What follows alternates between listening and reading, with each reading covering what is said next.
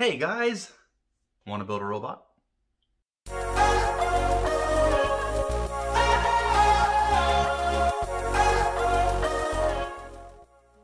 Welcome back guys. This video is part of our series all about the new Rover, and in this video we're going to be covering chapters 1 and 2 of the ebook. That's getting started and learning how to program the RGB LEDs on the bottom of the Rover. If you're looking for videos about how to solder up, assemble, or wire up the Rover, we'll have a link to those in the description. In this video, we're going to cover how to install the Arduino IDE, add the ESP32 board files, and then get started programming the Rover. The very first step is going to be getting the software that we'll use to write our code. Now to do that, we're going to download what's called the Arduino IDE. Now if you've been building robots for a while, you probably already have the Arduino IDE downloaded. And if that's the case, I would make sure that you update just in case you have an older version that is not compatible. That's not super likely, but just in case, it's definitely a good idea. If you're downloading Arduino for the very first time, it is super easy. The first thing that you want to do is head over to the Arduino homepage. That's arduino.cc. Now, Arduino has been around for a really long time, and there are alternatives to the Arduino IDE, but what we found is it's a great way to get started. And so, in order to download the Arduino IDE, you're going to want to head over to the Software tab and click on Downloads. He'll be brought to the Downloads page, and we're going to download the Windows installer. Once you open up the Arduino IDE, you'll see a screen just like this, and this is where we'll write code for our Rover. But before we can do that, we need to add the ESP32 board files into the Arduino IDE, and we do that by selecting the Preferences menu. Now, once you open the Preferences tab, you'll see the Additional Board Manager's URL section, and that might sound confusing, but it's really not too bad. If you click on the little square, you'll see this menu. Now, more than likely, you'll only see one URL. And all we need to do is add in a URL to this menu. Now this website is where we can access the board files, and this is what Arduino needs to find. Now we have that link on screen now, and so you can either pause and type it in, or you can copy it directly from the guide or the tutorial, however you'd like. So long as you have that URL inside this menu, you'll be good to go. Once you have that additional board URL typed into the box, you're going to want to head over to the Tools tab, Board, and click on the Boards Manager. When you click on the Boards Manager, you have the option of typing something into this search bar right here. We're going to go ahead and type in ESP32. And so you see the ESP32 by Espressif Systems board package. Now I already have this installed, so you won't have this remove button. All you have is the install button. So go ahead and install those board packages, and you'll be good to go. Once you have the ESP32 board packages installed, if you head over to the Tools tab, under the Board section, you'll now see a bunch more options. And so the standard Arduino IDE has the Arduino AVR based boards. You'll see I have tons of different other sections for different kinds of boards, but what we just added was the ESP32 section. So here we see there are so many different kinds of ESP32 boards, and they are all awesome. The one that we're going to worry about today is the Duet ESP32 Dev Kit V1, because that is the most compatible with the ESP32 that we use in our Rover. And so that is what you're going to select whenever we plug in the ESP32, and that will allow us to upload code onto our Rover. Now, chapter 1 of our ebook is all about getting started. Soldering up the circuit board, assembling the chassis, wiring everything up. And chapter 2 is where we start to program some of the awesome features built into the Rover. One of the most fun features are the integrated RGB LEDs. Now, these aren't your standard RGB LEDs. These are what are known as individually addressable RGB LEDs. The actual model is the WS2812, but these are also commonly referred to as NeoPixels. And what are so cool is that each LED can be programmed with its own color, its own timing, which gives you tons and tons of options for doing some really cool effects. And the very first step is super easy. We're going to start by programming one LED, then move on to all 4 LEDs, and then add in some awesome features. Let's get started. Alright, so if you're ready to go, you have a few options. You can open up a brand new Arduino code window by heading to the File tab and New, and follow along. You can also find this code on the flash drive that came with your Rover if you picked up one of our kits. Either way, this is referred to as RGB example 1. And again, all we're trying to do is light up one of the NeoPixels just to show you guys how this code works. The first command I want you to take a look at here is #include. Now, the NeoPixel, right, our individually addressable RGB LEDs, they are really advanced. They have a chip in them that allows us to do some pretty awesome things. But because of that, in order to get it to work, we need some background code that will allow us to make our code a little bit shorter. So here we have 1, 2, 3, 4, 5, 6, 7, 8 lines of code, and that's all it takes. But if we didn't have this library file, our lines of code might be hundreds and hundreds and hundreds of lines long. Now, installing this library file is really easy, and there are two main methods. The easiest is to head to the Sketch tab, go to Include Library, and click on Manage Libraries. Now, the Library Manager is an awesome tool. There are so many library files that are published in the Library Manager. Installing a new library is as simple as searching for it.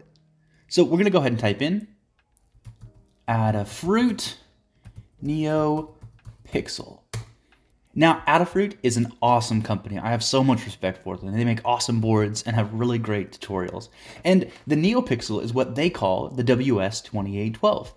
And so we're going to use their library file that they created in order to make things easier for us. And so once you've searched for the Adafruit NeoPixel library, you're going to go ahead and install. So like we said before, our first goal is just to get one LED on. But before we do that, we need to do a few things to set up our code. And so these first 3 lines here are all about setting up our NeoPixel strip. Now, in reality, we have 4 LEDs, but you could use this exact same code to program an LED strip or an LED ring or even an LED matrix. There's all kinds of really cool stuff you can do. But the first thing that we want to talk about is this second line here, define pin 18. Now, in this case, 18 refers to the pin on the ESP32 that we're using. What's so cool is that because these LEDs are chained together, we only need one pin to control all 4 LEDs. Thanks to our circuit board, our RGB LEDs are wired to pin 18. Our third line of code has to do with the number of LEDs that we have. In this case, we have the NumPixels variable, and we have written 4. What's so cool is, as long as you have the power to back it up, you could chain together so many different NeoPixels. You can have super long LED strips, and like we said before, an LED matrix, an LED ring, but we have 4, so we're going to keep this at 4. Now, the last line of code is about setting up our object. Now, in this case, we're going to create a NeoPixel object that we're going to call strip. Now, if you're not familiar with creating objects, that's totally fine. If you're brand new to programming, don't worry about that. If you've written in other object-oriented programming languages, this might make more sense. But generally speaking, we have our strip object that holds a bunch of different information for us. It includes the number of pixels, the pin we're going to use, as well as the frequency that we need for these particular NeoPixels. Now, our second section of code, the void setup, is actually pretty straightforward. The begin command allows us to use our strip. In this case, we have our strip of LEDs. And the set brightness method allows us to set the brightness of our LEDs. In this case, 255 is full brightness. Now, here in our void loop is where we actually tell our LEDs what to do. The first command that we use is the clear command, and that just gets everything ready, makes sure that there are no stray pixels, and that we are good to go. The second command is set pixel color. And so here we see a couple of options. Now, the first is this 0, and that might look kind of weird. And at this point, it's important to explain something that's pretty foundational to computer science. Now, humans always start counting at 1, right? 1, 2, 3, 4, 5. But machines almost always start counting at 0. So in this case, having a 0 right here is actually talking about our first LED. Now to the computer, that's the 0th LED. And that may seem kind of weird, but all we need to know right now is that if we want to turn on the very first LED, we need to have a 0 right there. The rest of this command is setting up the color. Now in this case, we have 3 sets of numbers, 255, 0, and 0. Now this refers to the red value, this refers to the green value, and this refers to the blue value. And what's so cool is by mixing red, green, and blue, we can make these LEDs show all kinds of colors, but we're going to start with just one color. We have 255 for red. The last command that we have is the show command, and that's what actually displays what it is that we want. And so in order to get one LED shining one color, we only need these 3 lines of code in our void loop. Once you have all that code written out, it's time to upload this code to our rover and to see if it worked. Now to do that, there are a couple things that you're going to want to do. Now this is first time setup that if you have this done once, you really don't need to repeat it, which is nice. But before we can upload code, we want to head over to the Tools tab. Select the Tools tab, and there's a lot of information that may look kind of confusing. Now, the board should be set to the DoIT ESP32 Dev Kit 1. And again, all you need to do is find it on the list right here. It may take a second, but this is where it is right here, the DoIT ESP32 Dev Kit 1. Upload speed, keep the same. Flash frequency, keep the same. Core debug level, keep the same. Now, the next thing you want to check is the port. Now, I have all kinds of COM ports, and you will probably only have one. But whatever that COM port might be, right, it won't be 11, you want to make sure you have a check mark. So you make sure that on your COM port you have a check mark. Other than that, that's all you need to change. Once you have that taken care of, you can go ahead and upload your code. So I'm going to go ahead and click upload, and my code will compile. Now this is just the Arduino IDE checking to make sure we don't have any errors and that we're good to go. Now, once your code compiles, you're going to see connecting on the bottom, and that's trying to upload this code. While you see connecting, it's very important that you press the button boot or IO0 on your ESP32. That will put the ESP32 in upload mode and will let you send code to your rover. If everything went as planned, you should see a single red LED on the bottom of your rover. Alright, we've got one LED down, and it's time to program the other 3. Now in the book, you'll see that this is actually project number 2, but what we're going to do is we're going to take the code that we wrote from the last example and add in the other 3 LEDs. Thankfully, the process is pretty easy. So this middle command here, right, this is what set the very first LED to red. And what's so cool is getting the other LEDs started is super easy. I'm going to start off just by copying and pasting this line. And so in this first line of code here, the 0, that's what lit up the very first LED. And so what's awesome is getting the second LED to light up is as easy as changing the 0 to a 1. And now we can repeat that process one more time, because again, we have 4 LEDs on the bottom of the rover, and we want all 4 of them lit up. So we change this guy to 2, and this guy to 3. And that's it. Now we have all 4 of the LEDs on. That being said, we've already done red, right? And so we have the option of controlling the amount of red, green, or blue. So what do you say we switch this up?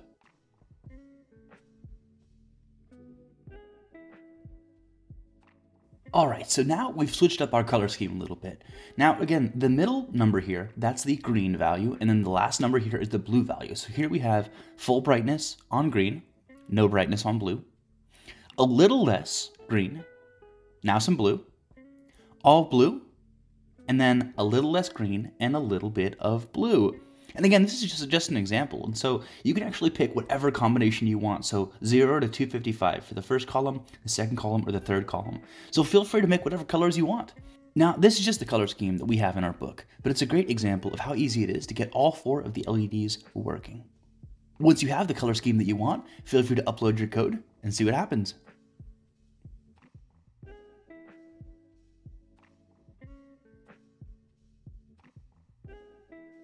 Sure enough, just like in our code, we have all 4 LEDs lit with varying shades of blue and green.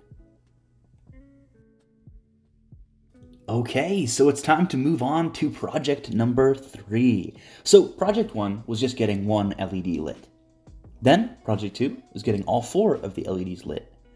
But again, because these LEDs are what's known as individually addressable, there's all kinds of awesome stuff that we can do. So even though these LEDs are in a strip one after another, each one can be programmed independently. So for project 3, we're going to add an animation effect. So we'll start off by setting the very first LED as sort of a teal here. So we'll go full brightness blue and full brightness green. We'll turn the rest of the LEDs off.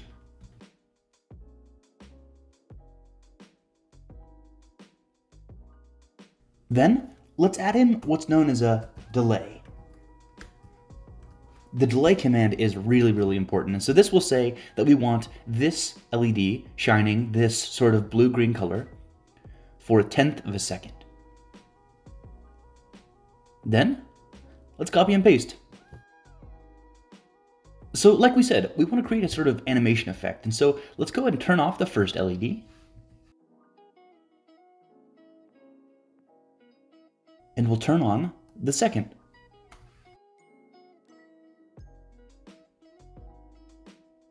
Once we have that done, we'll go ahead and copy and paste again and follow the exact same process. Last but not least, we'll program the last LED.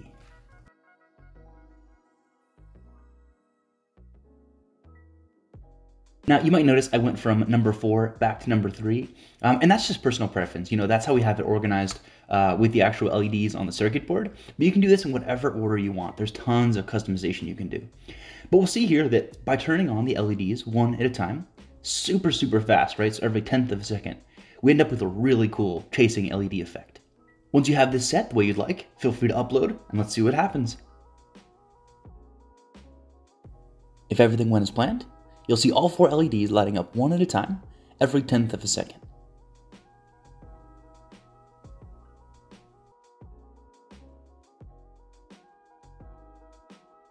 Now, just like that, we've reached the end of chapters 1 and 2, controlling the LEDs on your rover. Now, keep in mind, there are tons of other really cool effects you can do, like this rainbow effect here. And we have some examples on the flash drive that came with your kit. Stay tuned for our next video all about how to program the onboard speaker. Thanks for watching, guys.